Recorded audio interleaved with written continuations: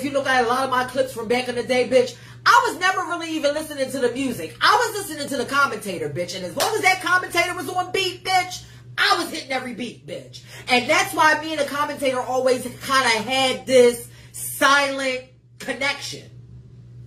Because, bitch, I used to freaking practice them chicks because, bitch, I knew the music, bitch. We had the club every week.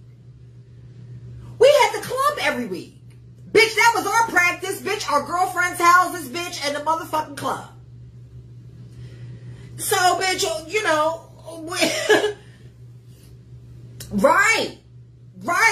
And that is, and you know what, Yolanda? See, elevator up and down. That is how I'm able to beat catch all of them songs, bitch, without, bitch, they are forever etched in my head. Bitch, because of the club, bitch, we used to create circles and circles and circles in the club, bitch, and them DJs used to play all fucking ballroom beats all fucking night long. So by the time we got to a ball, bitch, that's why a lot of us from in my era, bitch, up into the early 2000s, bitch, vogue the fuck the way we do. And no matter what the fuck they play, bitch, we catching that. Yes, thank you, Keontae, passing the beats and all that. Bitch, that is why. That is why we vogue the way we do.